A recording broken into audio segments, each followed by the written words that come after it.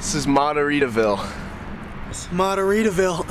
We call it Mattaritaville after the head coach, Thad Matta. Ohio State students began camping outside the Schott Center as early as Wednesday for Sunday's basketball game against Indiana. It's called Mattaritaville, kind of using the coach's name and then the Jimmy Buffett song. You know, to have that brand, Mattaritaville, I think is a tremendous thing. I'm just hoping they do hats and T-shirts and calendars and mugs and all that stuff.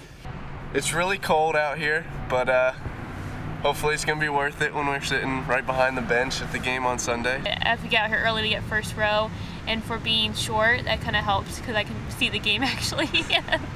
It kind of stunk last night. It was raining pretty hard. It's real cold right now, but I mean, it's all going to be worth it come Sunday. Last night was a little rough. We weren't necessarily prepared for the rain.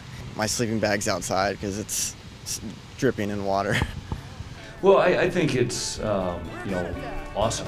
Sitting in the cold with no heat or nothing, and just out there waiting for a big game, and that's so much respect for them, and they showing how much love they got for this program and this sport. In the games when you camp out, it really by the time the game starts and you've been waiting for so long and you count down the minutes when you go in, the energy in that stadium is absolutely insane.